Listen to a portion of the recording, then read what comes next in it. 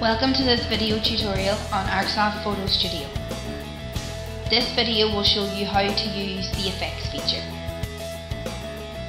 Please first open the desired picture from the open icon on the toolbar. Click Effects and you'll find a variety of effects. Select one you like and you'll go to the effect browser. You can also click the effect browser icon on the toolbar to access this browser. On the top of the right panel, the relevant effects are listed. Click one to preview that effect. On the middle of the right panel, tools are available for you to make minor adjustments. If you are satisfied with this effect and want to apply it, click New Effect to add it to the effect list.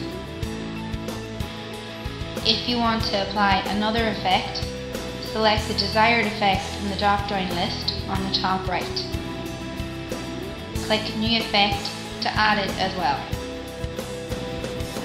The picture now has a combination effect. If you are satisfied with these results, click OK.